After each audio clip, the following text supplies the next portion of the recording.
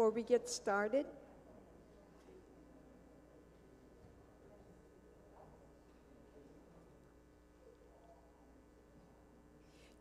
Boy, did you all get quiet. This is for Steve. You're welcome. How's Miss Mary? Well, did everybody have a good Easter? Yes, ma'am. Woo! God was good to Grandview, wasn't He? Amen. Praise the Lord. Would you make welcome my wife? Love.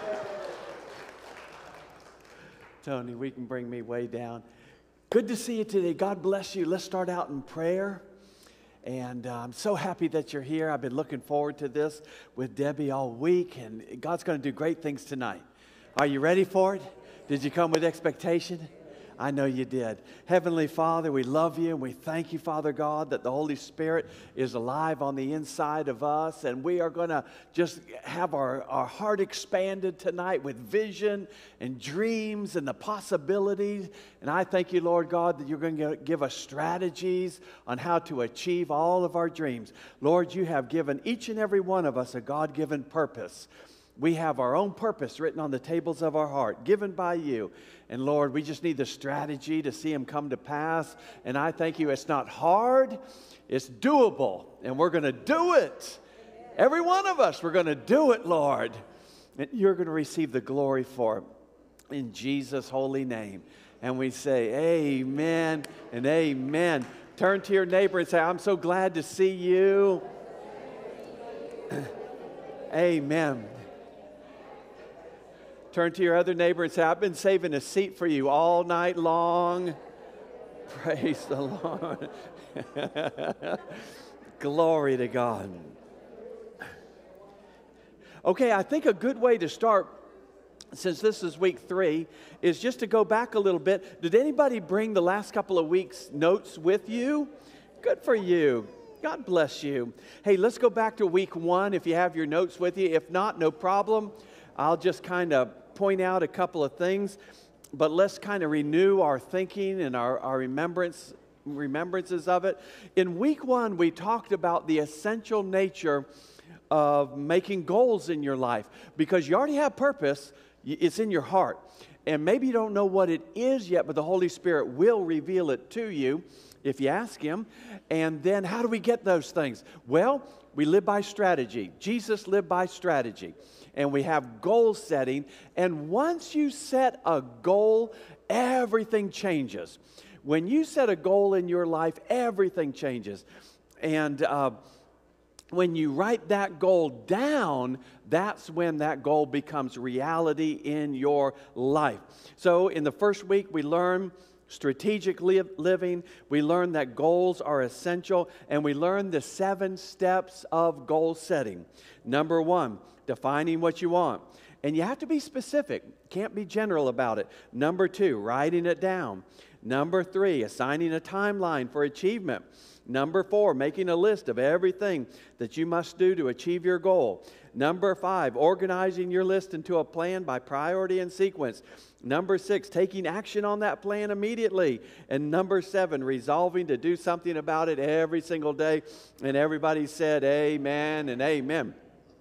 Now, let me ask you, is there anybody who would voluntarily say by testimony, I've started to rethink that. I've started to reorder my thinking. I've started to look at things a little bit differently. And I can see the value of setting goals in my life. Anybody, would you testify to that? All right, Miss Carol back there. Anybody else see the value in goal setting? Praise the Lord. Are you getting it? Is it starting? Give a testimony? Yeah, go ahead. Is it starting to stir your heart and stir your mind that you're starting to think like a goal setter? Yes. Yes, I ended up like doing the writing it down. Yeah. I got a vision board, and I have pictures that I can look at every day. Praise the Lord. Yeah. Good for you. Vision board. Has anybody else gotten a journal and started to make entries in a journal? I see some hands going up. Yeah. Does anybody see the value in writing your goals down? Amen. Anybody want to give the Lord a praise over that? Yes, I've written my goals down. Anybody want to share anything? Praise the Lord. The difference it's making? It does. It truly does. When you write it down, it becomes real in your life. So that's pretty much what week 1 was about. Week 2, flipping over, week 2 was all about staying in the game.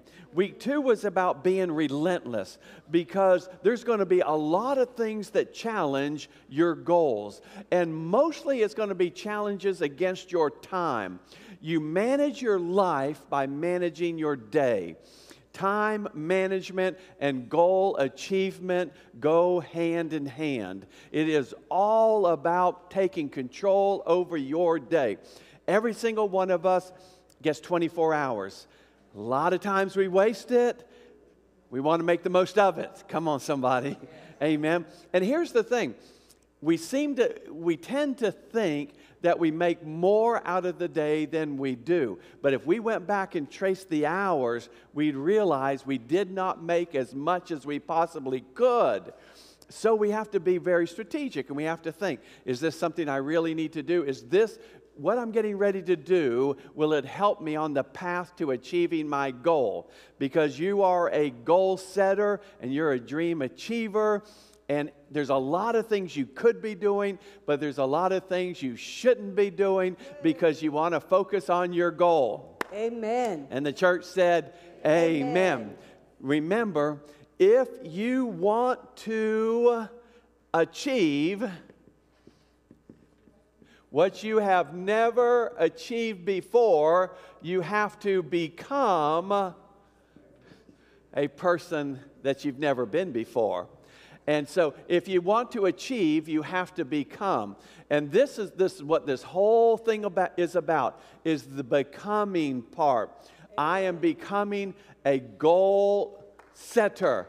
I am becoming a dream achiever. Why? Because you don't want to get at the end of the race and realize I just didn't do everything God put in my heart.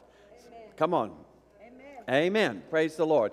So week 2 was all about being relentless, staying in the game, sticking with it, don't give up, time management, making the most of your time, never quitting, overcoming the obstacles, having the ant philosophy of preparing, not being denied, preparing a season ahead when you're in the good times, preparing for the tough times when you're in the tough times, looking forward to the good times, and so on and so forth.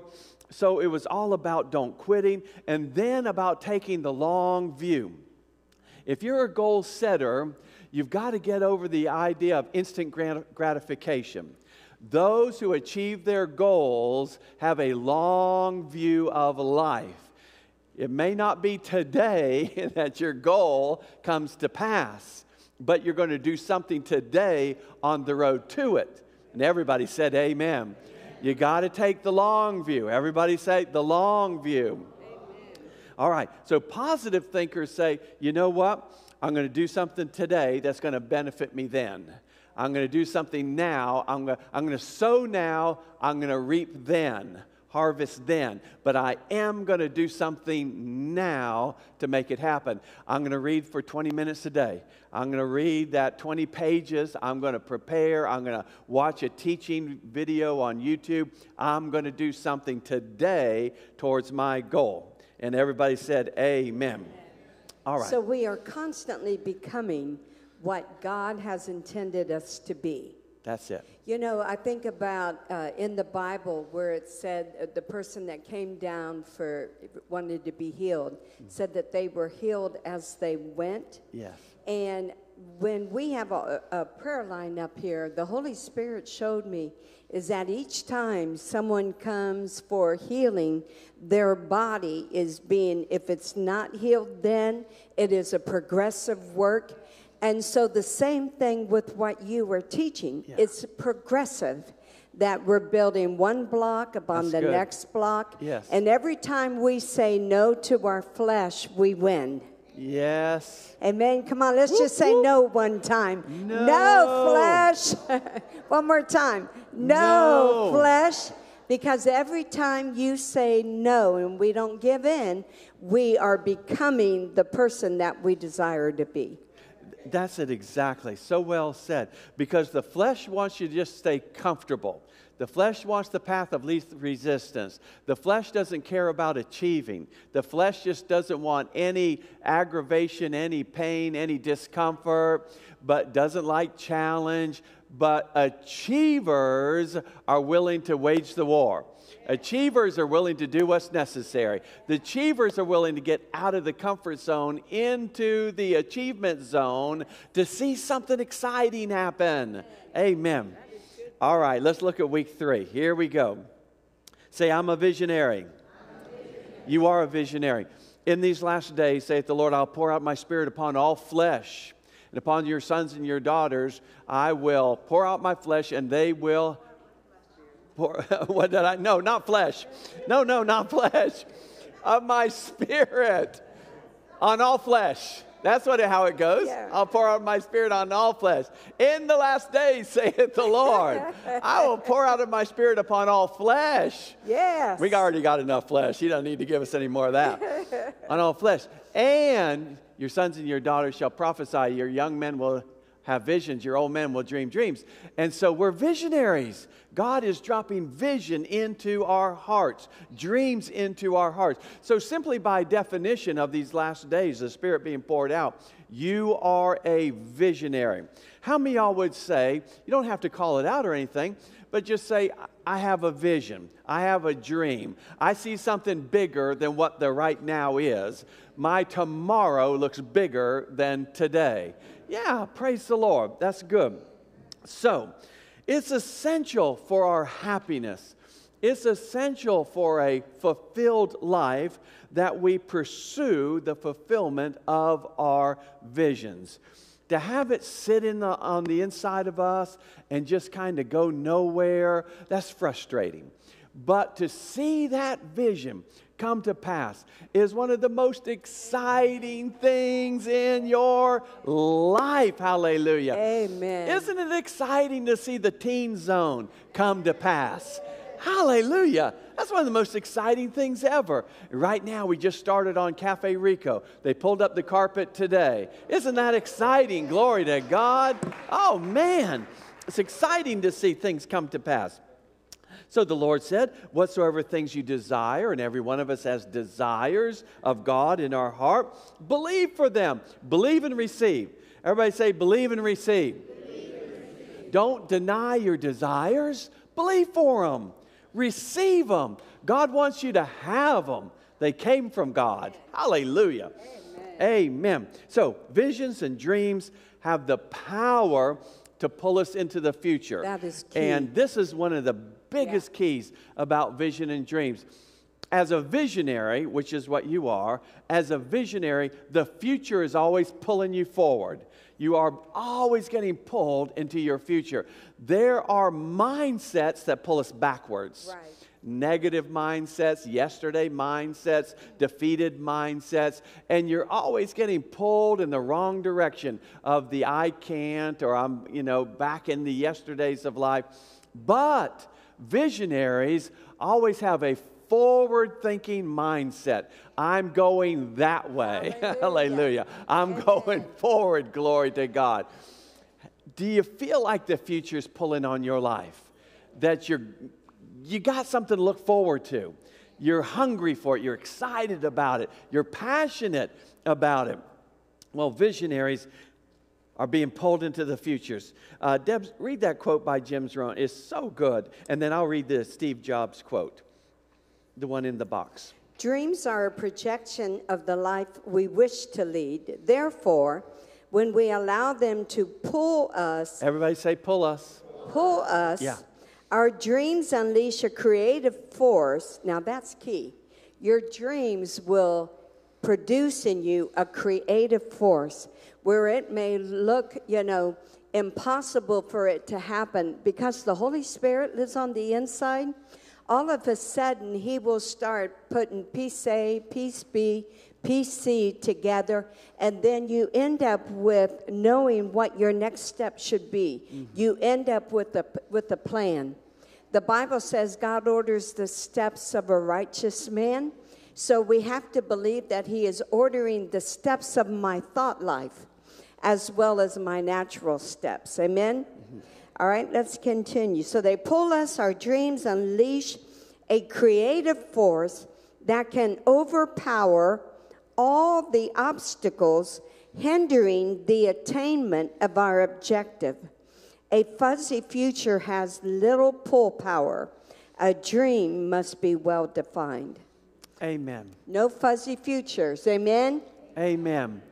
What that means is you are in your prayer life, thought life, in your faith life, there's more in front of you than what is behind you. Amen. You've got that thing that you're leaning into. They talk about track racers, you know, and when you're running on track, you're leaning forward to hand the baton off to the next person that's going to take the baton and run and finish the race.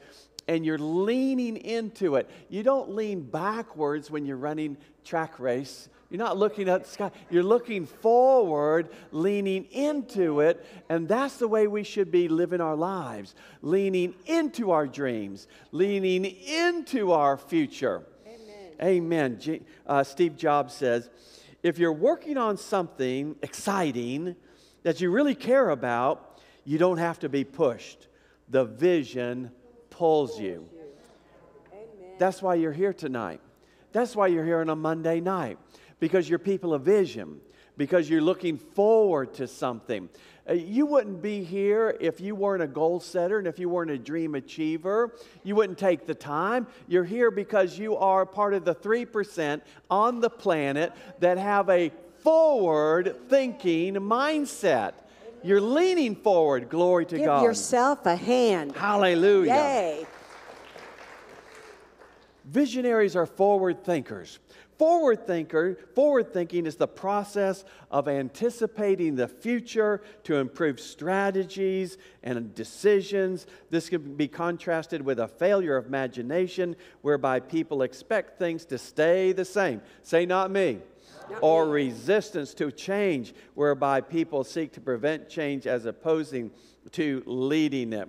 No, Jim Rohn said, if you don't like where you're at, change. You're not a tree. Isn't it great to be a human? We're not stuck, glory to God. A goose can only fly south in the winter. He'll never fly north. He can only fly south because that's what geese do. But you're not a goose. You can go any direction God leads you. You don't have to go south. You can go in any direction the Holy Spirit leads you in your life.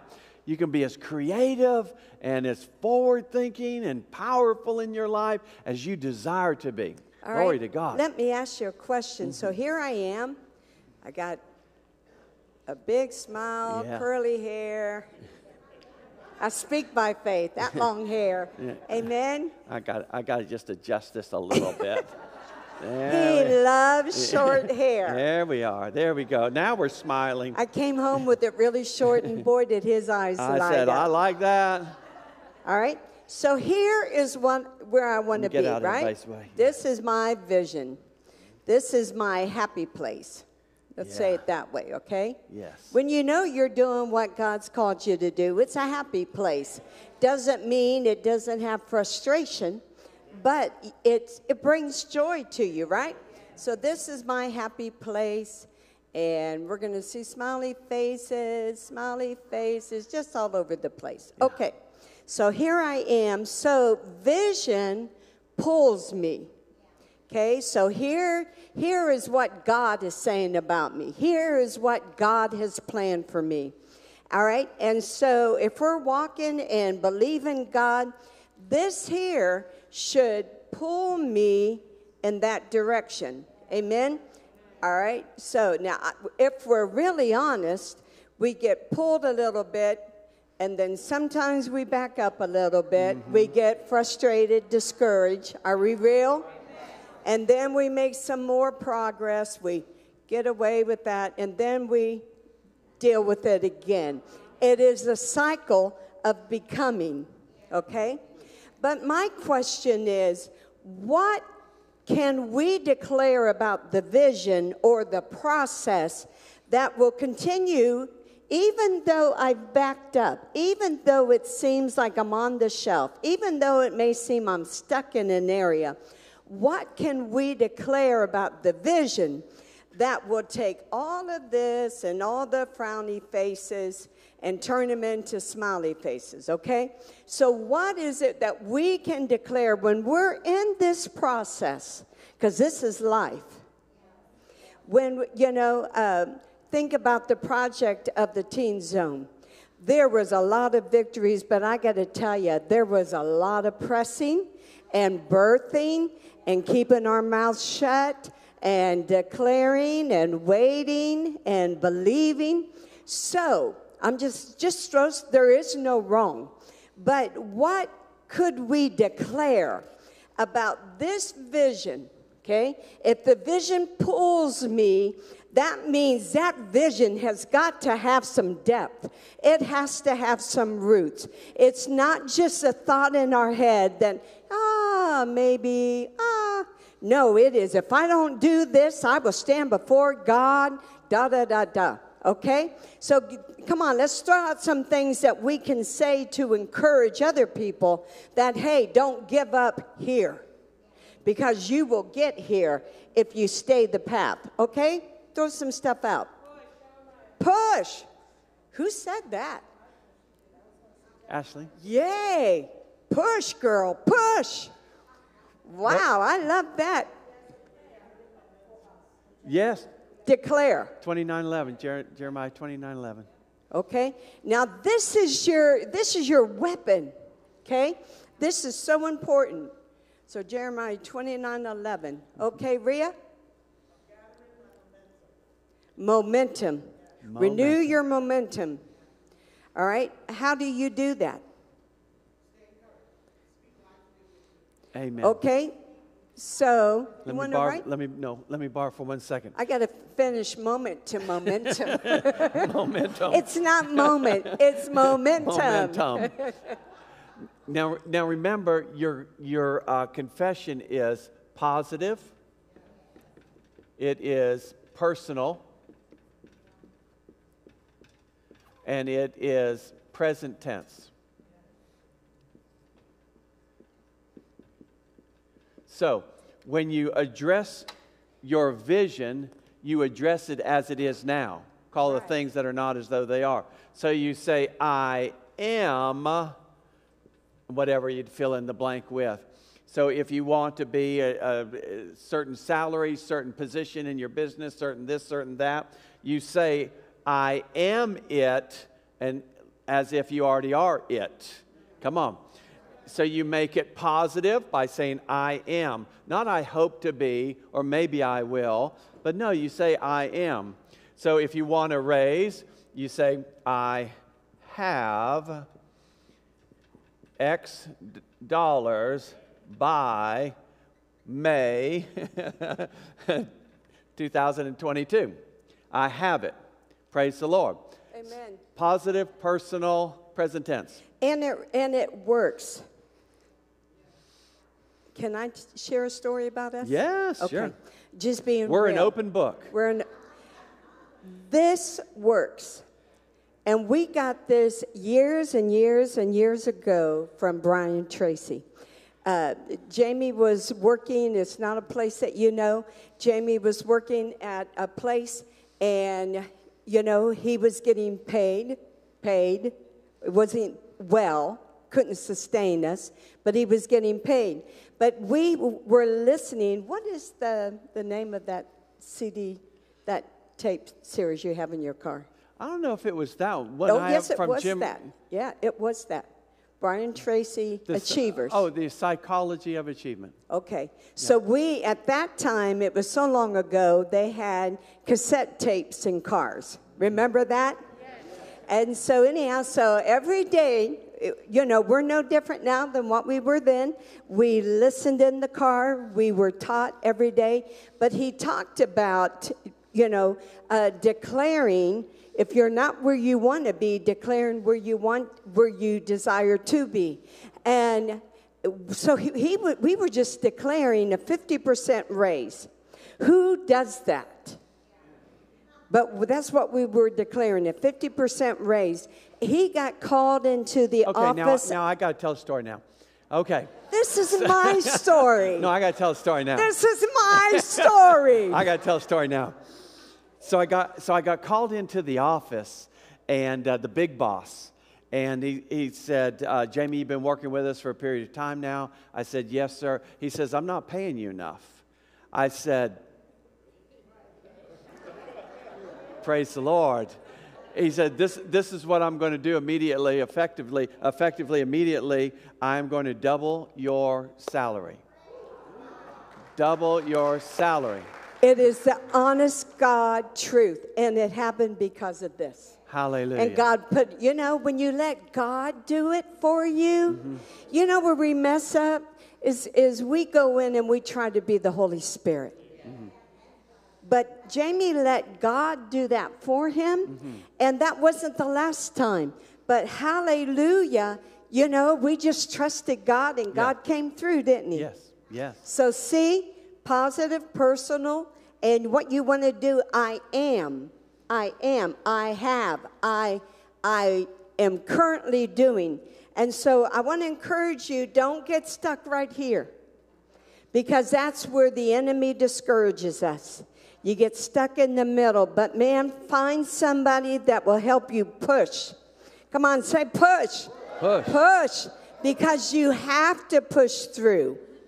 They were pulling up the carpet today, and I'm sure I guess they had machines, and I know that wasn't easy pulling up that carpet, but praise God, they didn't stop. They got the job done, and that's what we want in our lives. Holy Ghost, Jeremiah 29:11, we are in total, come on, say total. Total. We are in total agreement with your plan and your timing. Amen. But don't let our mouths, our words, be what hinders Jeremiah 29:11. That's right. Yeah, praise the Lord. Yeah, and that was my story. That was good. I know, but I had to get in on the exciting part. Glory to God. All right, personal development and dream achieving go hand in hand. It's part of the becoming process. You are going to become the kind of person that achieves the dream that you have. That's right. It's a becoming process. So at the bottom of page 1, personal development to become a dream achiever, our desire should be, I want to transform. Lord, make me into the person that achieves this dream, that achieves my goals. It's a part of transforming and renewing your mind and transforming your life. Now, one of the great testimonies by Jim Rohn is his early conversation that he had with his mentor, Earl Shoaff. You remember Jim Rohn, he was a farm boy raised on the farm. His skill was milking cows. And 19, he went to a year of college, dropped out of college thinking he knew everything he needed to know. And then he just started to get into a deeper and deeper and deeper hole in life. And so at age 26, he was introduced to this businessman. He was a millionaire, and he thought, I'd give anything to be like Earl Shoaff. And somebody said, well, he's very easy to talk to. You should talk to him. And so Earl Shoaff just took him under his wing. And this is one of the early conversations that they had. Jim said, well, I'm on page 2. You can follow along with me. Let me give you a scenario for setting your goals. When I was making my first list, Mr. Shoaff said, Mr. Rohn, it looks like we're going to be together for a while. I've got a suggestion for you. You're a 25-year-old American male. Sure, you've made some mistakes, but now you're on the road to better things. Everybody said amen? Amen. Been there, done that. You've got the motivation to make a difference. This is America. The possibilities are endless. Why don't you set a goal of becoming a millionaire? Millionaire, that's got a nice ring to it. As he was about to explain why becoming a millionaire was a worthy goal, I thought, the man doesn't need to teach me why. It would be great to have $1 million. But he had a reason that was infinitely more compelling than mine. It's one of the greatest lessons I've ever learned, and I'm about to share it with you. Here's what Mr. Shoaff said. Set a goal of becoming a millionaire for what it will make of you to achieve it. Amen. Set a goal that will make you reach for the stars. What a great reason for setting goals. And here's why. The greatest value in life is not what you obtain. The greatest value in life is what you become along the way. Amen. The question to ask on the job is not, what am I getting here? A much more powerful question is, what am I becoming here? It's not what you get that makes you valuable. It's what you become along the way that makes you valuable. You see, this is a whole new way to look at things. You can look at it as, what am I getting out of this? Or you can look at it as, what am I becoming through this process? Pursue vision for what it will make of you to achieve it. You see, dream achievement and personal development go hand in hand. You cannot ignore who you're becoming while you're going after your dream. Because if you pay more attention to who you're becoming, the dream automatically comes. It just comes with who you're becoming. Why? Because you're going to attract it. You're going to pull it into your life by who you're becoming.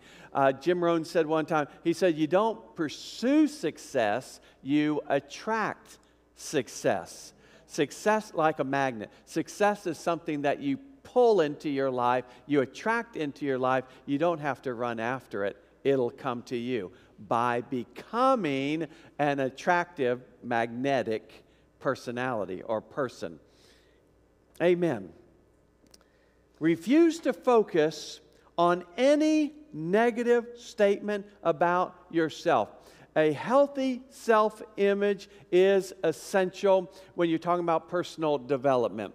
So many people have said so many negative things about ourselves that we start to repeat them to ourselves. We start to agree with them. We start to repeat them. We start to say, I can't, I never will, it'll never happen for me, nothing's ever going to change for me, I'm not smart enough, good enough, this and that and that and that. That is not true. Amen. Come on, somebody. Amen. That's not true. And if you have the commitment to become, true commitment, you got some deep roots, that leads you to the dream. But without the commitment, the dream is just a lofty thought.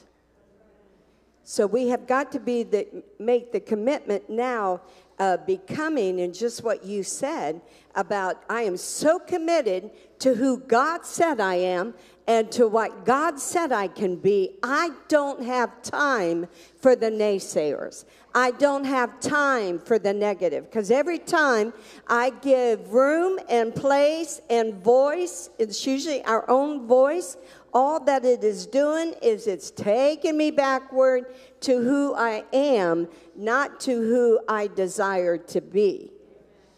Yeah, there's a lot of voices out there that are not speaking your success. And it's a lie. If anybody's going to cheer you on to victory, you have to. Yeah. Look in that mirror and say, God loves me. Look in that mirror and say, I'm an achiever. Look in that mirror and say, I'm a doer. I'm doing this thing. Glory to God. I'm leaning into my future. Hallelujah. Hallelujah. Well, go ahead and just say it. I'm leaning in. I'm a doer. Leaning into my future. I'm the head, not the tail. I'm above and not beneath. Hallelujah. I'm blessed coming in. I'm a magnet of favor. Glory. Come on, let's say it. I'm a magnet of favor. I'm a magnet of favor. Favor pulls me. Favor pulls me. Hallelujah. Hallelujah. Amen. Let's read this paragraph together. Debs, will you lead us in that? At the bottom of page 2, refuse to focus on any negative things. Refuse. Okay, everybody, 1, 2, 3, let's read together. 1, 2, 3, read. We refuse to focus on or mention any negative statement about yourself. Okay, let that soak in for a second. I refuse. I'm not listening to negative stuff. I'm not receiving negative stuff. I heard one time when I first got into faith life, someone said, your ears are not garbage cans. You don't have to let people dump junk into your brain. What you say is, I fall out of agreement with that. I don't receive that. Amen. All right, sweetie, keep going. That is so good. All right, ready, everybody? It's the negative statements that continue to belittle your self-image.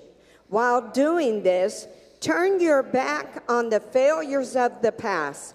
Then concentrate on your previous successes as you bring them into the present moment. At first, this requires a conscious effort, but in time becomes a mental habit.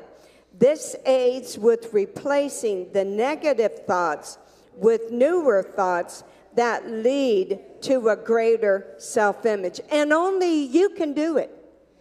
Only we can, ourselves, we're the only ones that can do it. Because there is an inside me that nobody sees, and there's an outer me that everybody sees. And in that inside, I'm going to tell you, what we allow to go on in our thought life up here, it has a lot to do how we function on the outside. And so we have got to take those thoughts captive. Amen. A negative self-image leads to destructive behavior. I'll give you an example on page 3 of Judas. Judas earned a fortune, 30 pieces of silver, a fortune in that day, but he had to betray Jesus to get it. And as a result, he was plagued by this terrible negative feeling on the inside that was self-destructive. What do you do? What do you do? Well, he thought, I'll just give back the silver. But giving away the silver didn't change how he felt about himself. I'm a betrayer. I betrayed the Lord. I'm a betrayer. And it finally led to his own self-destruction. And we adopt destructive behaviors in our lives when we believe lies about ourselves. I can't, I won't, I never will. And we get those things from people, sometimes on our inner circle. Judas was certainly in the inner circle of Jesus. Yeah, and a lot of that is we're waiting for someone else to confirm or to, That is so good. We're waiting for someone else to say, you are all that in a bag of chips. But you know Isn't what? that the truth? We're waiting for someone else to give us value. Yeah. Jesus gave us value. The Holy Ghost lives on the inside of us. He have called us. value. He appointed us. He gave us gifts. Yeah. And so if we're of such value to Him that He says He wants to use us, then why are we looking to someone else to say, you can do this? That's it, right there. If nobody ever confirms us, the fact that we know on the inside of us, and this is how you know, if God is putting something on the inside of you, no matter what you do, no matter how many years pass, it is still there. The call, the vision, the dream, the desire, it is still there. Because man can't sift from you what God put in you. That's it. I'm going to say it again. Man cannot sift from you, cannot pull out of you what God has deposited in you, because it is your DNA. It's the right way He created you to be. You go after what you do because God has pulled you that way. He has designed you that way. Amen. Amen. That is so good. That's it right there. And so you need to affirm over yourself who you are in Christ, and that you are a dream achiever. David.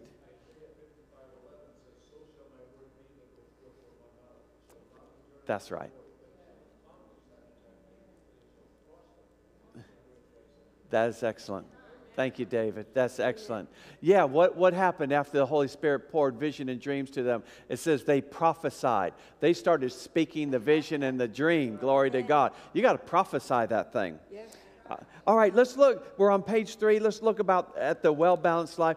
If you're going to develop an achiever's personality, one part of that is to develop a well-rounded life, full of experience. And Debbie and I try to do this on occasion where we're exposing ourselves to orchestra and opera and things that we wouldn't normally go to, cultural experiences, going to the museum, going to historical places, going to the art galleries, you want to develop within yourself as a goal achiever, as a dream achiever, a well-rounded life. You can't just be the same thing over and over and over again. You got to broaden your experience. You got to get out a little bit. You got to meet some folks, talk with some folks, because there are people that are essential to your goal, to your dream, that you need to meet.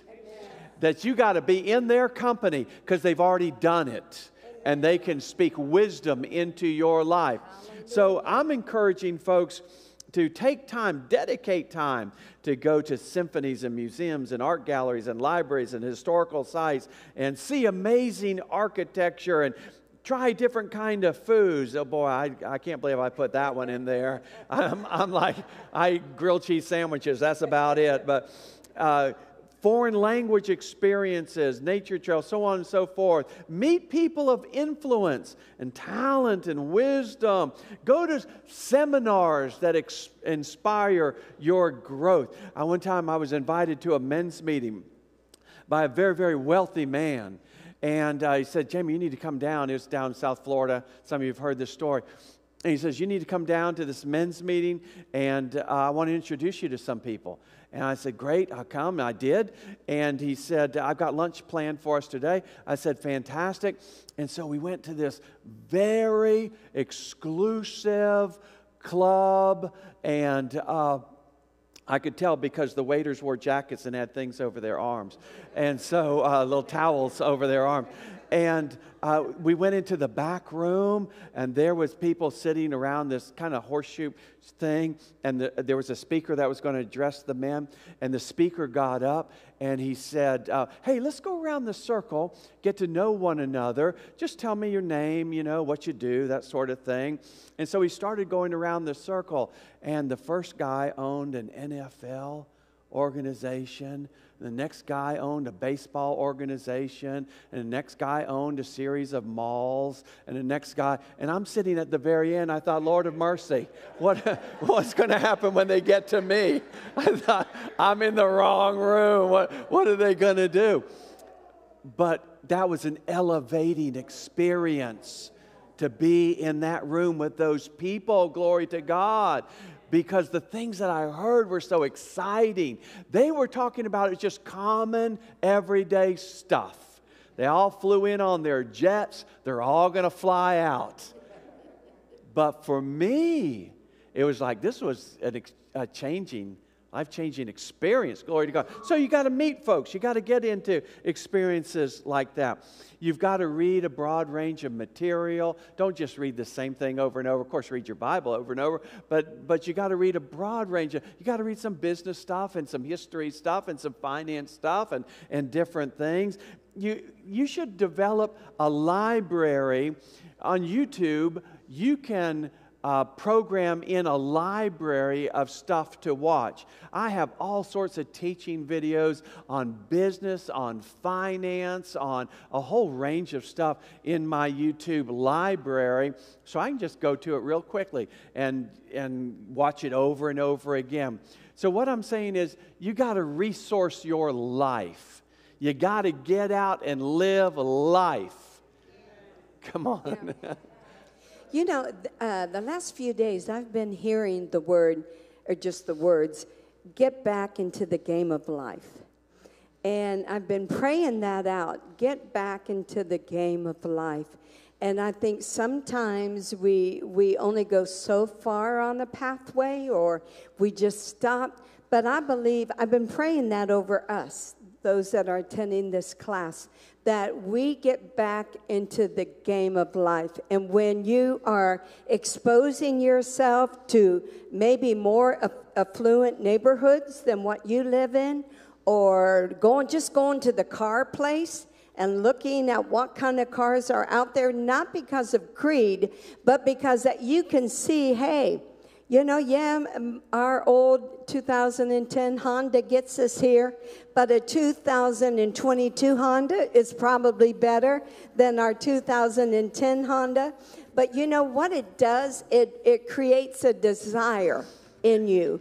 And so I'm just saying to all of us, let's get into the game of life.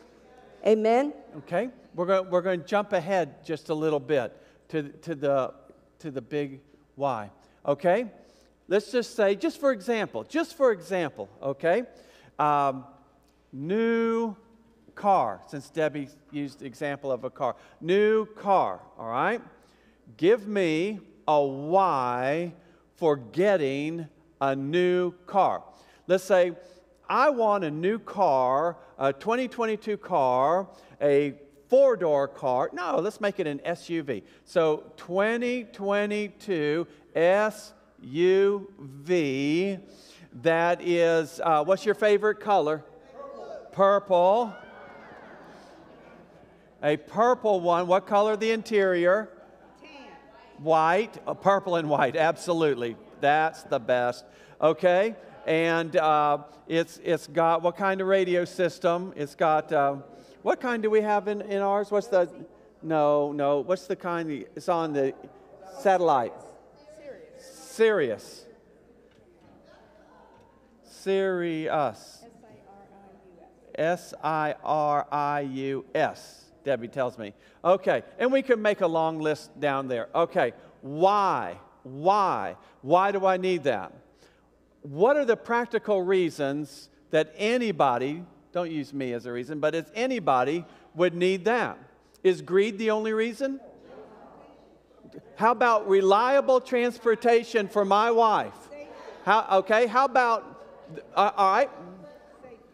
You come make notes because I'm going to start shouting them out. Okay, so how about number one, I want my wife to be in a safe car. All right, so safety. So there's a lot of metal around her, and it has all the alarms and the radar and the safety things going on. So I want my wife, and if you have family, I want your family to be safe in this awesome car. Okay, that's number one. What's another reason? Great warranty, all right?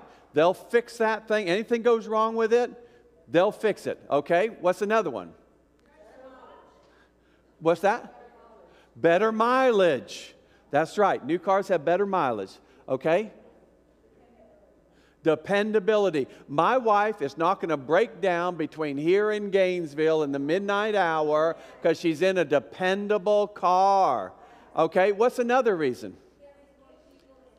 What, hon? Janice? Oh, it pleases my heart. All right, that's a great one. That's a great one. Yeah, I feel good driving it. My wife would look good driving it. That's a great one. It would elevate my self-confidence, maybe my attitude about myself. Oh, okay. I know where we're going tomorrow. We're going to the dealership, Dr. David. Oh, Lord of mercy. We're talking ourselves into something here. Lord of mercy. All right, what's another? We'll do one or two more. More people and more stuff. That's right. So we say, hey, everybody, pile in the car. We're going on a road trip.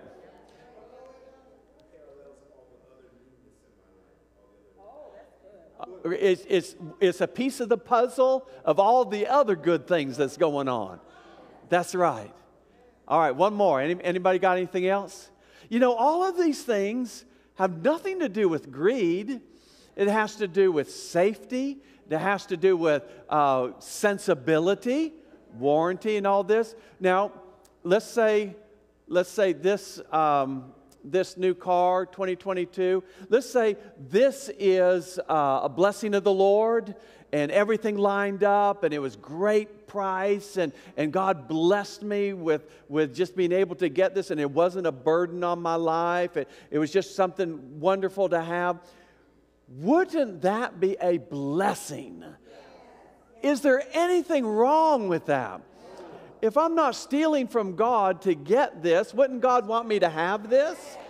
Isn't that all right? Okay, let's. But you need to repeat what you just said. I don't know what I just said. You're not stealing from God. Yeah, I'm not stealing from God. I'm not stealing from God. But you know what? He's blessed because he is putting God first. Yeah. Okay. Amen. Yeah. Okay. Make another one, Debbie. Let's do one more, because I'm going to put you in a gated community here. Glory to God. Gated. Now we are talking. And Debbie is the reason. Oh, wait. I got it back. Well, here's the why over here. I wrote it on the wrong side, Okay. Debs. Why? Okay, gated community. Well, isn't it only snobby people live in gated community? You don't really need to live in a gated community. That is just for snobby folks. It's people that are ostentatious and all they care about, I'm living in a gated community. La, la. No. Is there a good why as to live? All right, safety. How about, is there another one? What? Convenience? Yeah, maybe it's right next to where I work. Maybe it's convenient. Community? All right, maybe it's right in the region where it's close to my mom's house, close to the school I want to put my kids in, close to the dog park, okay, what else? Value. Maybe that house in the gated community, God just set it aside for me. And it is somebody living in there. They want to sell quick, move north, new job, and they're just looking to give it to the preacher. Hallelujah. Hallelujah. Now I'm getting really specific. Glory to God. No generalities here. All right, what else? Is there another one? Can we think of another one? Call before I come. You're already moving into it? I love that. All right. What, hon? Activities in that community. They have a great activity center and they have great amenities and it's just awesome. There's somebody that'll come mow the lawn. I don't have to mow the lawn anymore. And it's next to a golf course. I can learn how to play golf. Jay? Affordable living. Yes, I believe for that. That's awesome, Jay. Tony. Golf course. That's right. Right on the golf course, Tony. Walk out your back door. You're on what hole would you want to be on? Number one. Hole number one. Jordan Spieth won yesterday. Did you see that? Hallelujah. Okay, so is any of this outlandish? Is any of that greedy? Is any of that? But listen, we talk ourselves out of this all the time because we say things like, that's where rich people live. Rich people get to drive those kind of cars. Rich people get to live in those kind of communities. No. Achievers drive those kind of cars. Come on. Dream achievers live in the house wherever you want to live. Live in the house that you want to live in. Glory to God. We have some of our older community that we can't go and just pop in on them. And the reason they live in a gated community is for safety. Yeah. And that's another thing. The gated community keeps the, what do you call it? Those people that just come and knock on your door. Solicitors. I had it this last week. The girl wouldn't leave. And so finally I just said, I'm shutting my door. Thank you. and wanted to sell me some solar roof. And I said, we just had our roof redone, not interested, but do you know what it does? Da, da, da, da. So finally, I just had to say, bye. No, thank you. And if any of y'all sell solar roofs, I'll buy one from you. But it is about safety. And so that's the number one reason. But see, we have filters in our mind and filters that say, okay, that's for somebody else. That's not for me. Else. That's not for me. Listen, I want us to watch. Can I add one thing before Please. that? Yeah. And I'm going to be totally honest with you guys, here we go. okay? Here it we goes. go. So Here we this go. right here. Brace yourself. Brace yourself. This right here. As growing up, I had no idea what that was as growing up. And today, when I look at areas where I want to be, I look back at where I grew up, how I grew up. And even today, I told myself, I will never be, I will not do, I am. I'm not what I had. I am. And so every day, you know, not every one of us grew up with the riches. I didn't. I had 7 family members. And, you know, there was a season where I could say we were blessed, but the majority of it, we were poor. But you know what? Love never changed. No matter where we are, what we had, love was always there. But I have determined that, you know what? I may not have known what it was like when I was a child, but I can know what it is like as an adult. And if I'm willing to work for it and I'm willing to put God first, then baby, bring on the gated community. That's right. You all heard it here. That's right. Tony, let's key up the one from Jim Rohn, the 5 steps from average to extraordinary. Thank you, Tony. I have a very interesting subject. I call it 5 simple steps to go from average to fortune. Let me give you this simple little talk. How to go from average to fortune. There's 5 simple steps. You might like to make a note of them. Here's the first one. Get serious. That's number 1. I don't know any substitute for that. You've really got to get serious. You don't have to be grim, but you must be serious. I know a guy that's got a half a dozen jokes keeping him from becoming wealthy. He's not known as rich. He's known as a joker, which I guess is okay if that's the kind of life you want to live. But it really isn't the best way to live. To go from average to fortune, you must get serious. And you must get serious about 2 very important things. Number 1 is setting your goals and where you want to go. Designing the next 5, the next 10 years is so vitally important. What do you want to do economically? Where do you want to go? What do you want to be? What would you like to have? What would you like to share? How much would you like to earn? How far would you like to go? Those are some major questions to ask. And for that all to work out like you want it to for the next 5 or 10 years, in my personal opinion, you've got to get serious. Then you have to get serious about another important subject. And that important subject is called personal development. Personal development is striving hard to become the kind of person that you want to be. And to become the kind of person you want to be, you've got to work at it. 10 years from now, you will surely become someone. The big question is, who? What are you becoming? And if you go to work on it now, sure enough, in a very short period of time, you can take on a new direction to become the kind of person you want to be. There's a very important question to ask, and the question is, 10 years from now, you will surely arrive. And the question is, where?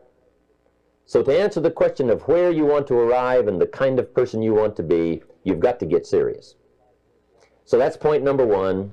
To make your life worthwhile and unique, to go from average to fortune, you've got to get serious. Serious. Life is serious. The future is serious. One ancient novelist said, these are the best of times and these are the worst of times. And for some of those who came across this platform at the extravaganza, $1 million a year incomes, for them, it's the best of times. But I want you to know that while they're getting the diamonds and the millions, there are a lot of people around the world, for them, it is the worst of times. The best of times and the worst of times. That's called serious matter. How come such a difference from those who can reach such incredible heights and those who haven't yet found the answers for their life and their health and their future? We just have to ponder that and let that give us a note of seriousness. It's serious whether you win or lose. It's serious whether you succeed or fail. It's serious whether you've got a good future carved out for yourself or you do not have. These are serious matters. Matters of the heart are serious. Matters of income are serious. Matters of supporting your family, serious. Are you serious? Why? We got a serious matter here to discuss. We haven't come with the latest 10 stories. We've come with a serious matter. And I want you to take on that serious tone. Now, the second point is get smart. To make your life work out worthwhile, you've got to have some ideas. You've got to have the information. So you've got to be smart. In fact, in this decade, you must be much smarter than you were in the last decade. You've got to read the books. You've got to come up with the information. When I have a chance to talk to the high school kids, that's the theme of my talk. Get smart. There's nothing worse than being stupid. And if you will read the books, learn from your experiences, do all the things that you possibly can to get the information, sure enough, you'll be wiser this year than you were last year. And I've got a few techniques that I teach in my seminar on how to get smarter, keeping a journal, going to the lectures, going to the seminars, listening to the sermons, picking up ideas from other people. You just must keep up this steady process of learning. Never cease your quest for knowledge. And that's one of the key points to go from average to fortune. Get smart. This is called the possibility for life change starts with education. Don't be lazy in learning. Don't be lazy in picking up the ideas. Don't be lazy in learning from your own experience. Learning is the beginning of wealth. Learning is the beginning of life change. Some people want to start with motivation, but you don't start with motivation. Somebody says, just motivate this guy, he'll be all right. The answer is no, probably not. If a guy's an idiot, you motivate him, now you got a motivated idiot. So education, get smart, don't miss the training class. You say, well, I've already been to one of those classes. I've already heard it. I got a good phrase for you to take home. That's no sign you got it. Just because you've listened to those millionaire tapes one time is no sign you've got it. I'm asking you to listen to them over and over and over. I'm asking you to dedicate yourself to a new level of learning. You know, study, learn, grow, change, develop. Never let it be said you didn't learn. Right? If you want to solve your problems, you got to learn. If you want to take advantage of an opportunity, you got to learn. Develop your own personal philosophy here. Philosophy, major determining factor in how your life works out. Each person's philosophy is like the set of the sail. The same wind blows on us all. The difference in where we arrive at the end of the week, at the end of the month, at the end of the year is not the wind that blows, but what's going to make the major difference? Each person's personal philosophy that sets a better sail, sets a better sail. So don't ask for a more favorable wind. That's like wishing something that's not going to occur. Don't ask for better seed and soil. All you got's what's available. Don't curse what you got. The key is to set a better sail and turn what you've got into the miracle of your future. Don't wish it was easier. Wish you were better. Don't wish for less problems. Wish for more skills. And that's the reason for coming here, spending a couple of days of intense effort, taking notes, rolling up your sleeves, going to work, commit yourself to learning so that you can get smarter for the days ahead.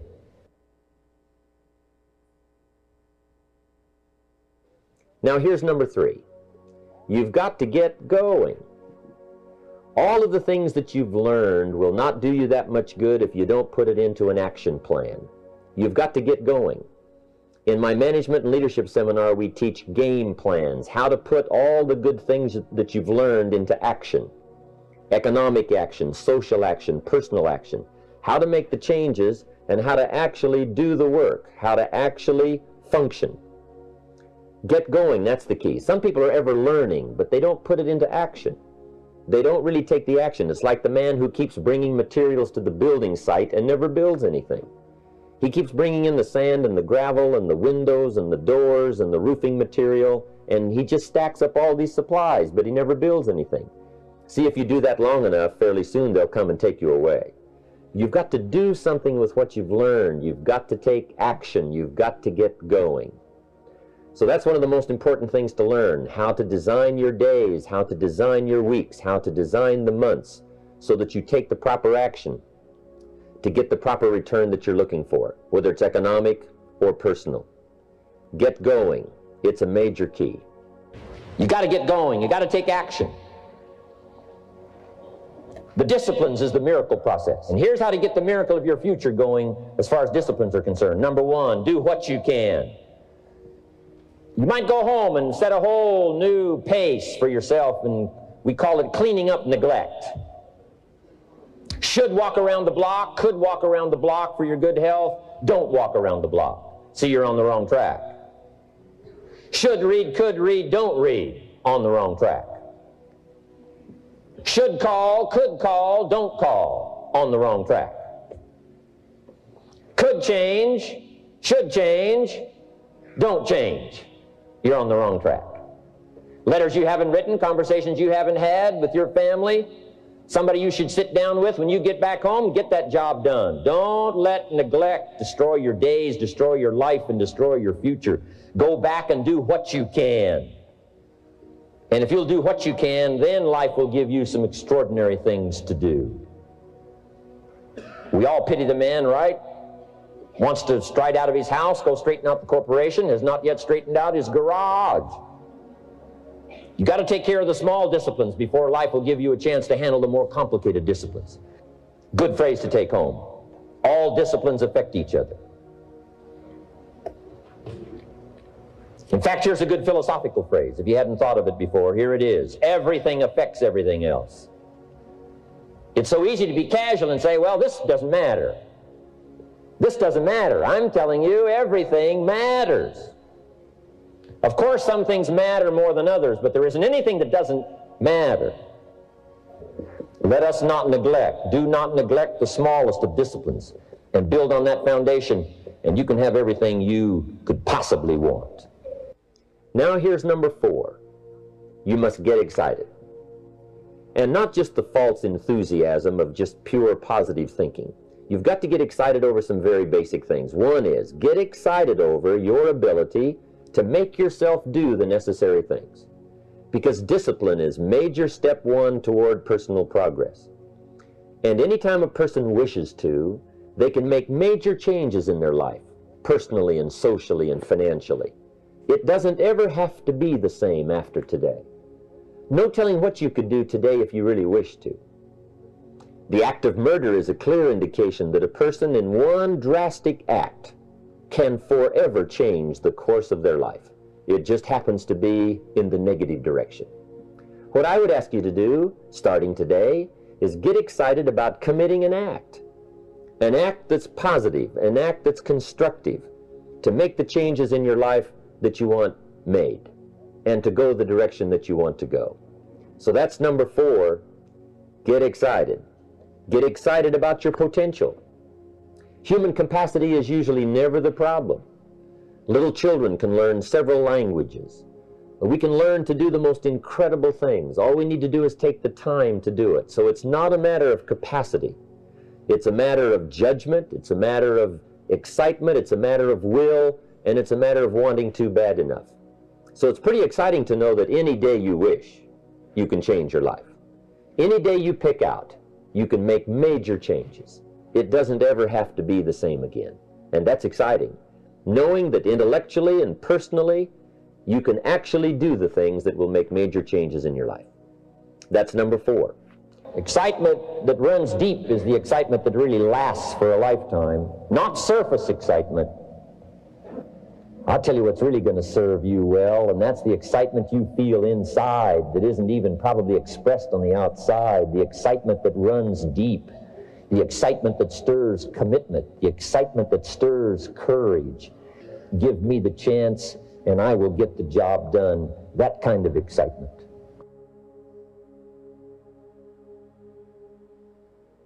Here's number 5. Number 5 is get away.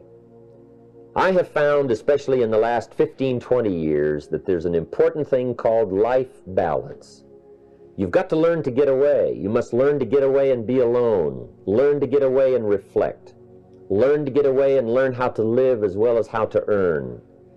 How sad it would be to learn how to earn well, but not learn how to live well.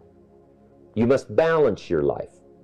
We teach something, especially in my staff, I teach something called lifestyle. Lifestyle is how you learn to live your life. Some people have money, but they don't even know how to spend it. They have time, but they don't know how to spend it. Some people are successful, but they don't know how to spend their success. They don't know what to do with it. They don't get joy from it. Rather, they get animosity. A father takes $5, crushes it, and throws it at his son and says, if you need it that bad, take it. Now, it's the same $5, but instead of dispensing it with joy, he dispenses it with animosity. That's the difference in not knowing how to live. It's called lifestyle. Then you've got to take time to cultivate good friends. You've got to take time to be with your family. You've got to take time to be with the people who are important to you, designing your life in those respects. Get away. Take the time. Reflect on your life. Recharge your batteries. Do some growing away from your enterprise. Then when you come back to your enterprise, after you have taken this time to balance your life, you will find that on the job, working on your enterprise, things will really go much better. So those are the 5 simple steps to go from average to fortune. Get serious, get smart, get going, get excited, and get away. I hope those points will be valuable for you as you consider them. And I want to thank you for giving me this few minutes of your time. And for you giving me some of your time, I would just like to sincerely share this with you. Do not walk in front of me. I may not follow. Do not walk behind me. I may not lead. But walk beside me and be my friend. Thank you for listening. Amen. Isn't that good? That's the man who had one skill, milking cows. By the time he passed away, he was worth $500 million. It can happen for all of us. Amen? Amen. Now, on page 3, it talks about the personality of achievers. On page 4, it talks about the big why. Let's see. No, that's on page 6. But on page 4, at the bottom of page 4, I want to just go over very quickly the laws, the mental laws of success. Now, these are things that are happening now in our lives, whether you know it or not. These things happen, good or bad. They happen. So let me just read them to you and see if it rings a bell, because they're all biblically based, but the business community has really run with these things, and we should as well. Use them to our advantage. They're happening anyways. Let's use them to our advantage. Number 1, the law of attraction. What you focus on is what you attract. You are a living magnet. You attract into your life the people and the circumstances that are in harmony with your dominant thoughts. All right, law number 2, the law of belief on page 5. What you believe becomes your reality. Whatever you believe with feeling becomes your reality. Whatever you believe with feeling, with emotion, with intensity, it becomes your reality, because you always act on the basis of of your beliefs. And the more intensely you hold the belief, the more the belief becomes true for you. Then we have the law of direction. Your life goes in the direction of your most dominant thought. Next law, the law of repetition. Repeated practice with excellence produces skill. Repetition builds the synaptic connections in your brain. It develops a pattern of success in thinking. The law of escalation. Thoughts, positive or negative, become behavior. Behavior becomes habits. Habits become lifestyles or strongholds. The law of expectation. What you expect to happen will happen.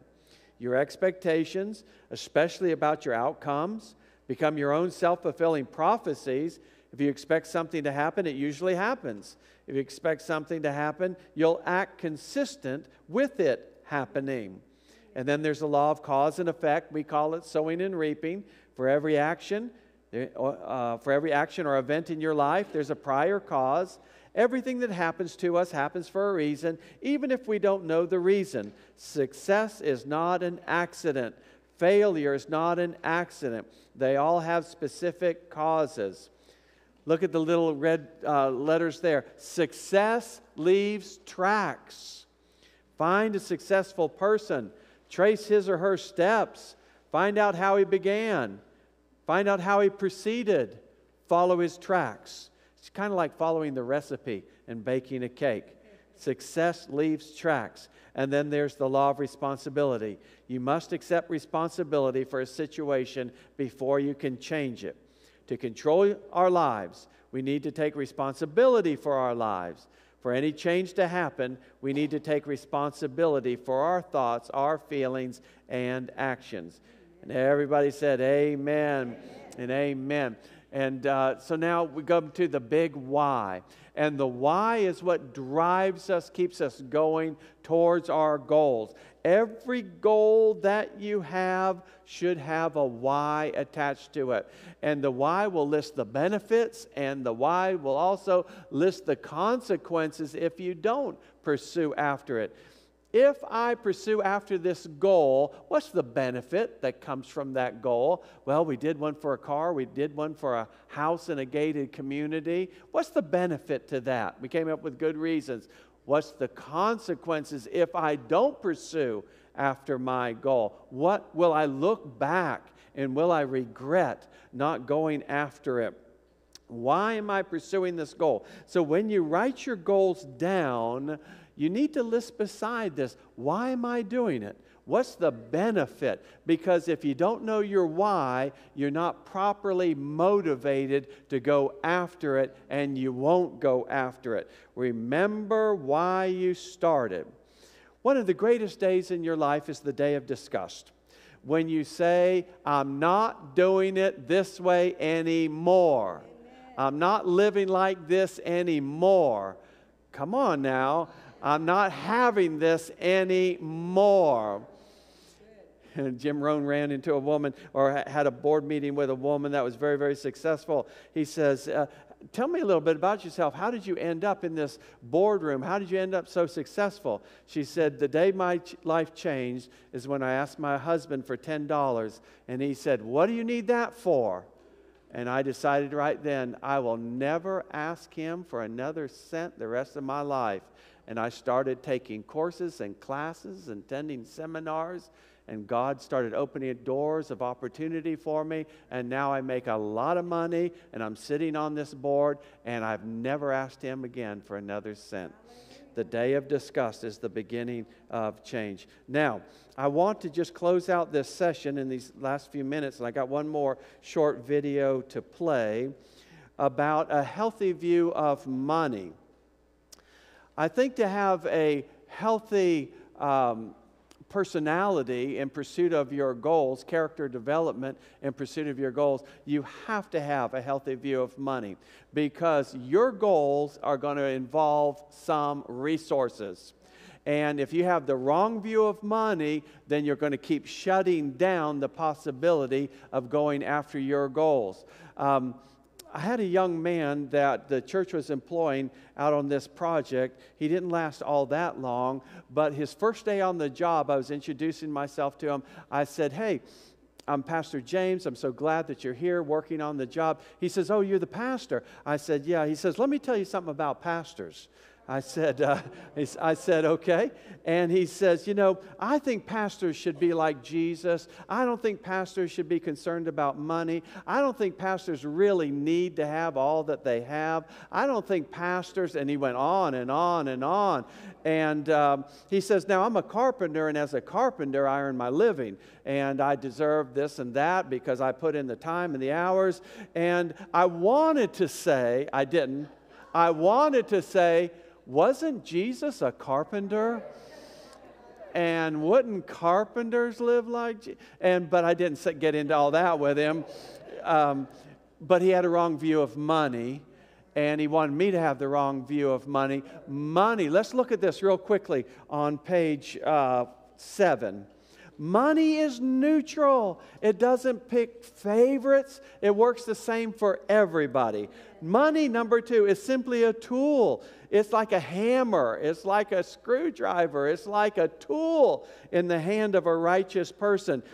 The Good Samaritan used his wealth to minister to the man that had been vandalized on the street. It was a good thing that he had money to pay for the room. He had a mule to put the man on. He had the means to take care of him. Number 3, money seeks the right environment to grow. If anybody puts money in the right environment, it will work for the person. Burying it in the backyard is not the right environment. Come on, somebody. Number 4, money will not corrupt. It will simply amplify current characteristics. If you were a miser before you hit the lottery, you're going to be a miser after you hit the lottery. If you were generous before, you're going to be generous after. If you were stingy before, you're going to be really, really stingy after. Money just amplifies characteristics. It doesn't by nature corrupt. Number 5, money and resources belong to God. We are simply the stewards. The silver is His. The gold is His. We're simply His money managers. Make sure you manage His money in the manner He desires. Number 6, money represents all the wonderful things that you can do with it. As a good, godly person, you can do great things with money. You can do things that glorify God with money. You can minister to a lot of people with money. Glory to God. I put down a prosperity plan for you that comes from the book The Richest Man in Babylon. And he lists 6 laws. Number 1, keep a part of all you earn. Number 2, put your savings to work for you. Number 3, avoid debt. Number 4, don't speculate on get-rich-quick schemes. Remember, you want the long view. Don't look to get rich quick. Look to get rich in the long view. Number 5, invest in yourself. And number 6, safeguard your growing fortune. Amen. You know, when I go to Publix, I always, you can get cash when you check out. And so I'm always doing the $50, and Jamie will look at my purse and he'll say, "Where did you get all that money?" But you know what? I always take out money every time I go to the grocery store, because when God tells me to sow seed in this person or meet this need, whatever, I want the cash. I want to have the money here. And maybe some of you have been blessed by it, but I can be talking to you, and if the Holy Ghost says, sow into that person, I don't even know what I'm giving. All I know is I'm taking out all the cash that I have, and I will give it to that person, because I want to be ready to be someone that sows, that lifts burdens. You know, that's what money does. Amen. In a righteous life, and we are ready to meet a need, it lifts a burden. And so that's why I want to be blessed to be a blessing. And it starts with, and I'm just bold, it starts with tithing.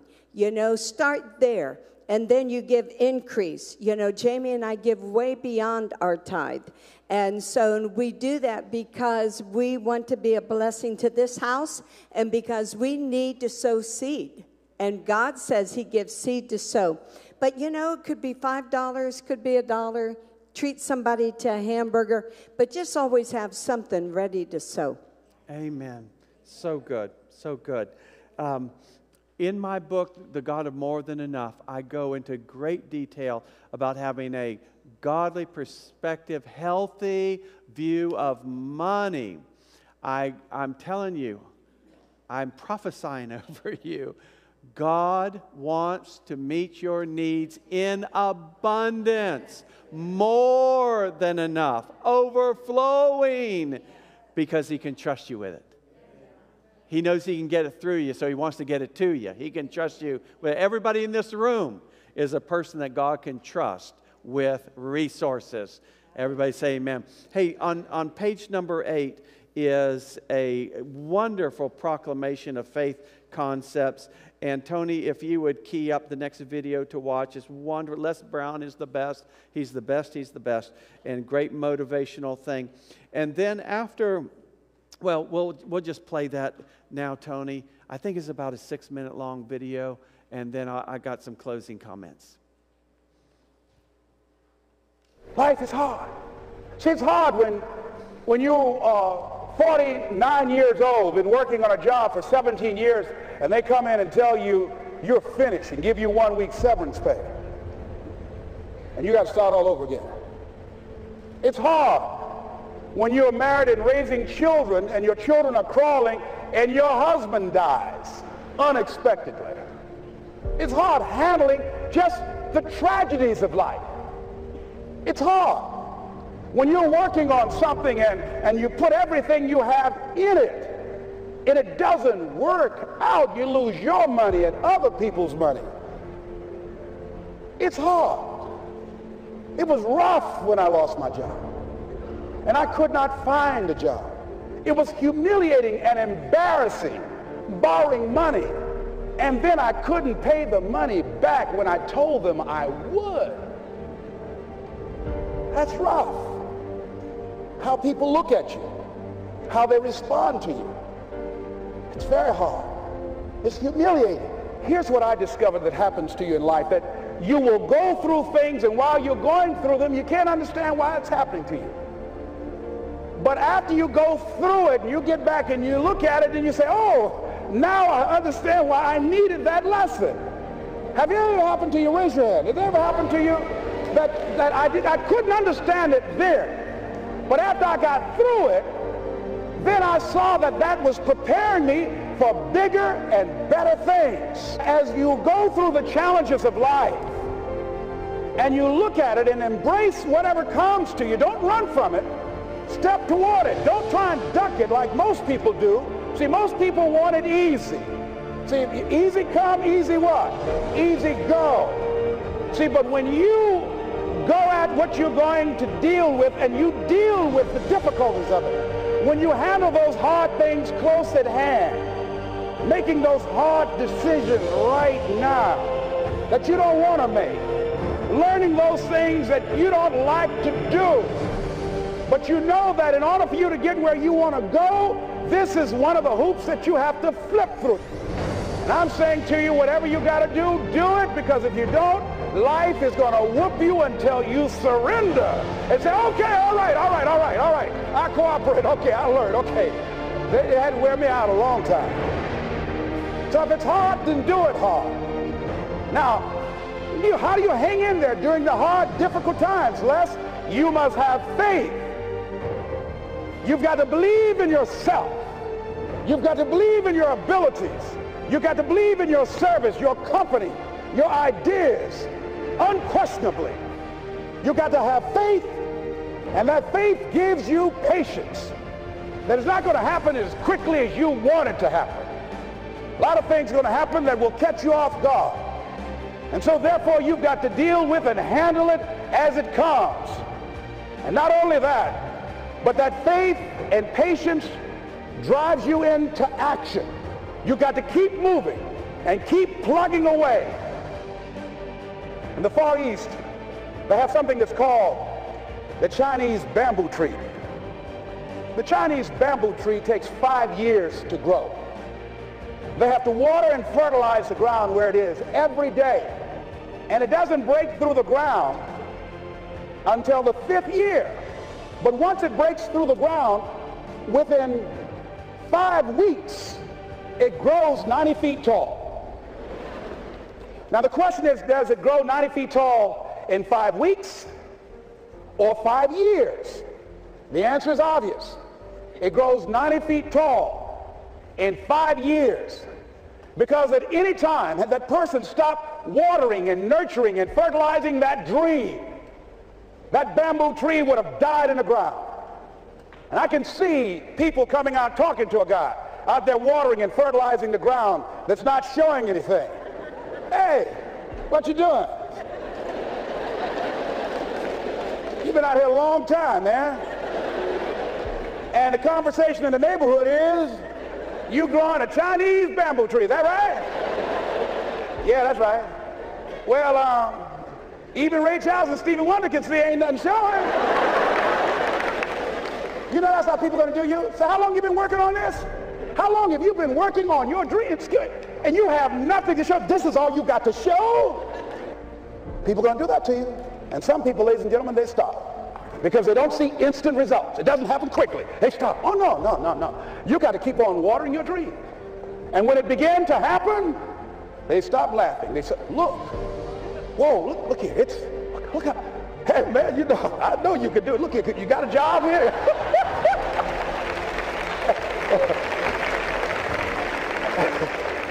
See, during those hard times, we didn't know how you're going to make payroll. During those times when you failed and things didn't work out, they were nowhere to be found. But you know what I discovered? When you're working at your dream, somebody said the harder the battle, the sweeter the victory. Oh, it's sweet to you. It's good to you. Why? See, when it's hard and there's a struggle, see, what you become in the process is more important than the dream. That's far more important. The kind of person you become, the character that you build, the courage that you develop, the faith that you're manifesting. Oh, it's something that you get up in the morning, you look yourself in the mirror, you're a different kind of person. You walk with a different kind of spirit. People know that you know what life is, that you have embraced life. You knew it was hard, but you did it hard. Isn't that good? Amen. I didn't know they got a camera in there and got me working out that day, but I guess they did. Man, amen. Praise the Lord.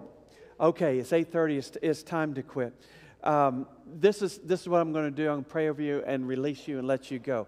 Now, I've got a few more things to share for anybody that would be interested. I want to talk about, if you want to stay, if you don't, I know it's Monday night, people got places to be. I want to talk about, for about maybe 10 minutes, financial freedom for your children or your grandchildren, or you. Maybe you want to talk about for you as well. But this is not difficult. This is math. Okay? This is just math. And if you would like to know how to lead your children or grandchildren into financial freedom, somebody give me a definition of financial freedom? Living the way you want to live. Not worrying about money. Wouldn't that be free?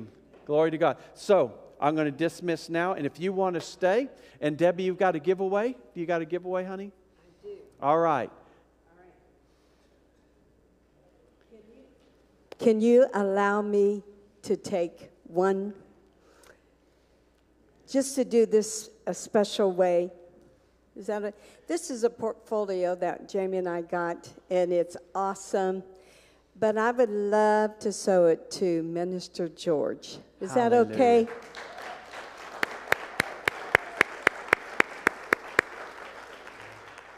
We love you, sir, and you are due triple honor. Love you very much. Amen. And then the other thing, and next week we have more giveaways than you can imagine, but these poinsettias, or these lilies are brand new. We ordered them especially for Easter. And if you would like one, I think there's 13, 14 up here. Just come up and get one. And if you see one in the hallway, you can take that one. But so that'll be our giveaways. Praise Save the Lord. time.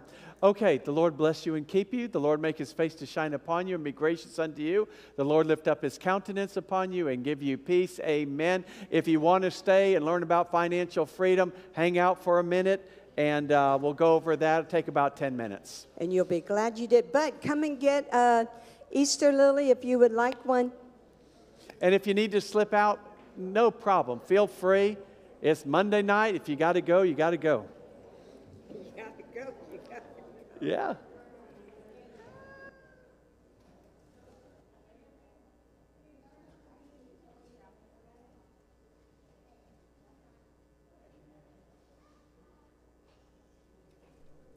Praise the Lord. All right, we're going to start in 32 seconds, 31 seconds, 30 seconds.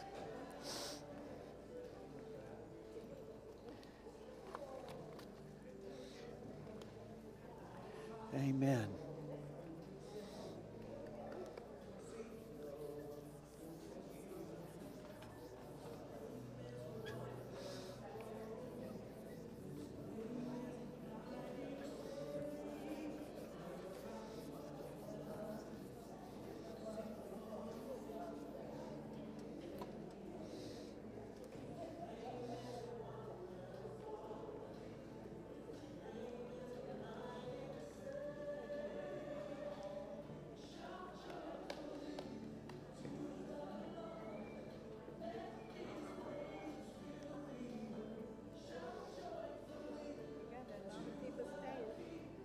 Oh, more than 30, more than we have handouts?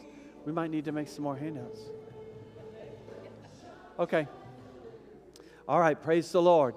All right, I've got a handout that I want to share with you. And Two more if somebody didn't get one. Right there, Maria, and right here. Jose and Maria. those lilies smell beautiful. Amen. Okay, sweetie, you want to figure out the handing out part of this? And this is going to take just a moment of explanation. Here's a stack, and here's another stack. Thank you, my brother. Mary, could you help passing this stack out too? Maybe to this middle area over here. All right. I want to talk about financial freedom because things have changed tremendously in the realm of finances from when I was a kid to my age at 64 now. There are things available to younger people that were not available to me, my age group, growing up. The internet didn't come in until the late 90s, and online investing that an individual could open up an account didn't start till the early 2000s. And so that was, I was already 40 at that point. And so the things that are available to people now are completely different than our age group growing up. And so I want our kids to be able to take advantage of it. These are things that you could take advantage of as well. Debbie and I certainly have taken advantage of this. There's reasons for this thought process. In our lives, we have several sources of income. We have our job, and then we have maybe Social Security at some point, a pension at some point, and these are all good things. My father left my mother a pension. He had the mindset that you work the same job for 40 years. He was part of Teachers Union, and you get a pension, and that's a good thing. And my mother has lived off his pension now for 22 plus years, and it's been a blessing. It's wonderful. And so, but pensions are becoming more and more difficult to come across. Even in unions, pensions are becoming more difficult. Only certain people within a union qualifies to be vested with a pension. Then you have Social Security. You hit 65 or 7, and you get benefits from Social Security, and that's a good thing, and that's a blessing. And of course, you have a job, and maybe you have a 401k with a job, and that's all good. But the interesting thing about this, Social Security, is you put money into it all your life, but it's not really your money because the government keeps it. You don't get to pass it along. Well, your spouse gets some benefits from it, but she loses hers and gains yours. It's government. The government gets it. And when you're both gone, that's it. You don't pass anything along to family. And so I'm all for this, but there's restrictions to it. That's all I'm saying. There's restrictions to it. So the government holds the purse strings. That's what I'm saying. And pension, the company that you have your pension with holds the purse strings as well. What I want to talk to you about is the availability of money that is all yours. And you get to decide what you want to do with it. And that comes by investing. And putting your money into the atmosphere of investing means that you're taking a long-term view of meeting a goal of financial freedom. Now, this takes time. And when Debbie and I went into the ministry, we knew that we were not going to have a pension. Ministers don't get pensions. And Social Security would be a blessing. Yeah, that's good. Ministry positions are not well, and some get paid very, very well, but generally not. And so I had to think of, how am I going to take care of my wife in the long term? I had to do something outside of my job, outside of Social Security. And so when the idea of online investing became a reality, I said, praise the Lord, what is this? And so we started looking at mutual funds. And over the course of time, we have been very diligent to invest in mutual funds. Now, I don't know a lot about stocks and investing. So Debbie's very clever with this. But I do know if you put your money in an environment for growth, it will grow in the background. With a mutual fund, you don't have to really even think about it at all. So we use Vanguard Roth IRAs. And we just put the money in every paycheck. We put a portion of our money in every paycheck, and we just let time take care of it. Now, the reason that I say it's easy for your child or your grandchild to become wealthy or financially independent is because they have a lot of time. At 18, now look at the handout that we just gave you. It talks about two different people. One, his name is Ben, and one, his name is Arthur. A-R-T-H-U-R. Arthur. And Ben started investing a little bit every year. It amounted to $2,000 a year, which equals about $38 a week. And what I tell kids is, if you just take 2 hours out of your 40 hours a week and put it into investment, just 2 hours out of the 40 every week, put that into your investment. Now, that won't hit 38 unless they're making, what's that divided by 2? $16? Okay. An hour, 16 an hour. Well, now people make $15 an hour. Oh, that's 19, isn't it? $19 an hour. So, well, $15 an hour, that's pretty normal or regular these days. And so we're getting real close to it.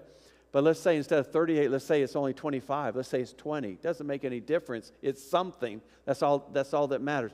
But the goal is to add up to $2,000 a year. And so Ben started when he was 19, $2,000 a year, and he only did it for how many years? 8 years? Is that what's on your chart? 8 years, I think.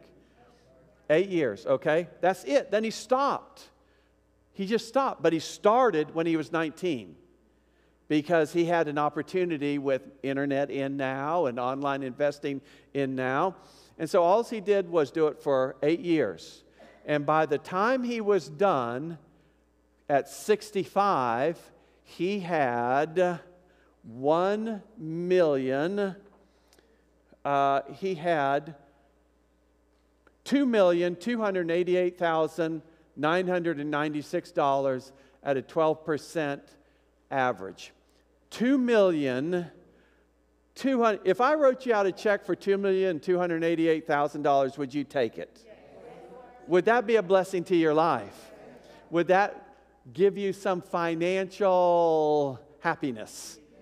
Yeah. How much did he invest to get $2,288,000?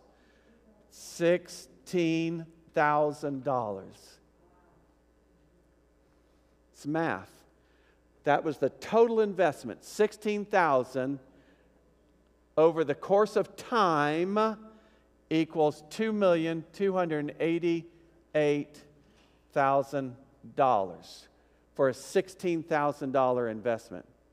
Now, I added it up and just calculated it out and said, what if he never quit?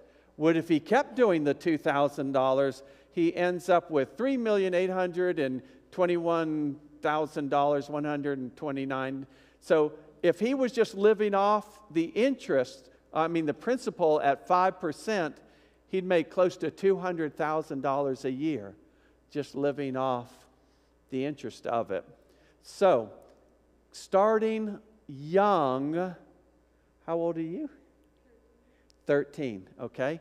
If you're 19 and you put in $16,000, you will have $2,288,000.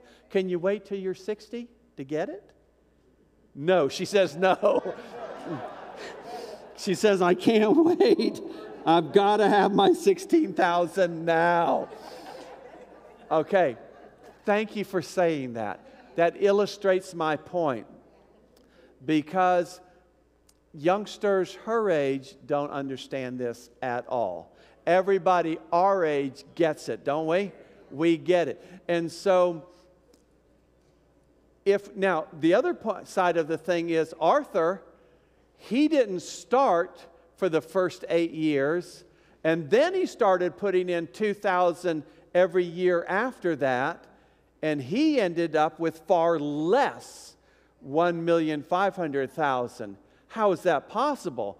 Because he put in an investment of 2,000 times all those years. Let's say he put in $30,000, 38, 40, 50,000, but he still ended up with $1,500,000. What happened? He started 8 years too late. It's just numbers. It's just math. That's all it is. So if we can get our kids and our grandchildren to realize this point that they will be millionaires, they will be, without a doubt.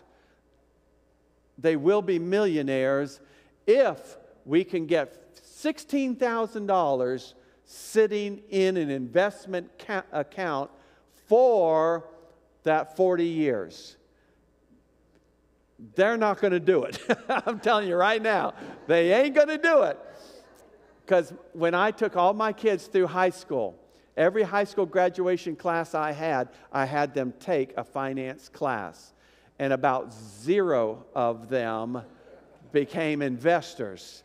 In church here, I've signed up a couple of kids. I get nothing out of this at all. I've signed up a couple of our high schoolers into an investment account. It's up to them whether they want to keep investing. Out of my pocket, I always put in the first $100 to encourage them to keep doing it. And I don't know if they do or not, but we call it the Millionaires Club. And if they want to keep it up, they'll become millionaires. But this is what I'm encouraging us as Christians to do. Because the kids can't see 60 years old. They can't visualize it. It doesn't mean anything to them right now. They want a new car when they're a teenager. They don't want the $16,000 in an investment account. You can tell them all day long, I'm putting it into your future. I'm not taking it from you. I'm giving you $1 million. What do you say? I want a car. I want a car. You said the same thing when you were her age. Okay, so we have to help. We as responsible adults have to help. And I think it's our vision then as adults, as grandpa and grandma, mom and dad, to have a vision of how am I going to get this initial investment into my child's life. Because what we think about for our children is, I got to get them into a good school, they've got to get a good job, I want to get them a car to drive around with, I've got to do, and we have this list of things that we want to do. But if you want to leave an inheritance to your children and your children's children, all it will take is a little bit of investment when they're young, and when they're our age, they'll be millionaires. Millionaires. Okay. So, what? Can you explain to them about the up and the down of the market? Yes. Some may not understand that. Yeah, okay. A mutual fund is just almost like a blind investment. And that's really all that Debbie and I did. And why do we do a Roth? Yeah. The Roth is a system of paying all your taxes up front. So when you draw it out when you're 60 plus years old, you're not paying taxes then. So the stock market goes up and down, up and down, up and down, up and down. But on average, it always increases about 10% over anybody's lifetime. Goes up and down. Right now, because we're in the economy that we're in, they're down. And expenses are up. Amen? But all you're doing, because you haven't sold your stock, all you're doing is buying cheap stock. So I keep putting the same amount in. So when I put money in here, when I started out and I put money in here, I had very little and I bought what I could. And then the stock market goes up. Yay, I'm making all this money. But the stocks are more expensive. So I'm buying, same amount going in, but I'm getting less for it, but the returns are better. Oops, it just fell down here. Because I didn't sell it, I'm just now buying a lot of cheap stock. And now it goes back up, and it's worth even more. Okay, goes back down again. Now it gets cheap again. So the same amount of money buys more. And so I don't lose anything until I don't never lose anything, until this point when I cash out my investment is the only time that I'm affected by what the price of the stock is at that given moment.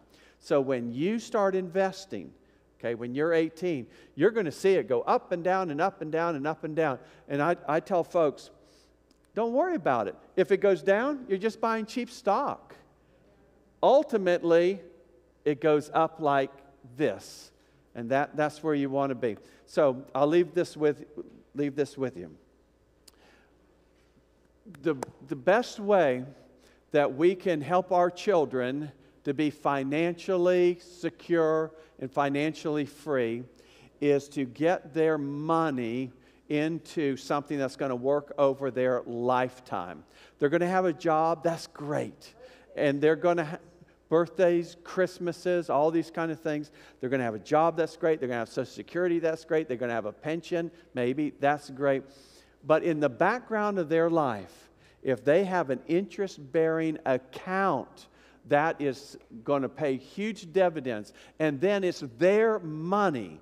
No one can take it away from them. And that money is something that they can leave to their children and their children's children. They get to decide what they want to do with their $2.5 million. It's not a matter of anybody being able to touch it. It's their money. So what I would encourage you to do, if you had a grandson or a son or something, and they're in this range of being a teenager, they're starting their financial life. They have to be 18 to open an account, and then the first $1,000, you got to put $1,000, raise $1,000. You can open it for $5, but then nothing happens till you get your first $1,000 in there, and then it takes off, and you just do it for the rest of your life. I say put 2 of your 40 hours a week into it, and you will see it become incredible. When you start hitting your 50s and your 60s, the money, every year another 100,000 is in. Every year another 100,000 is in. That's how quickly the money starts multiplying in your investment account. So if the moms and the dads and the grandparents all got together and they said, hey, you know what, let's do this for Junior. Let's make sure over the next 8 years there's $16,000 in this investment account, and then it's up to them. What they do after that, they'll be working young adults.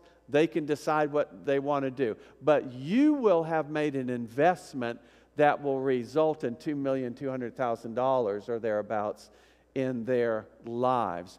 It's going to take some strategy, because I think it's just kind of everybody hands on deck. What can we do?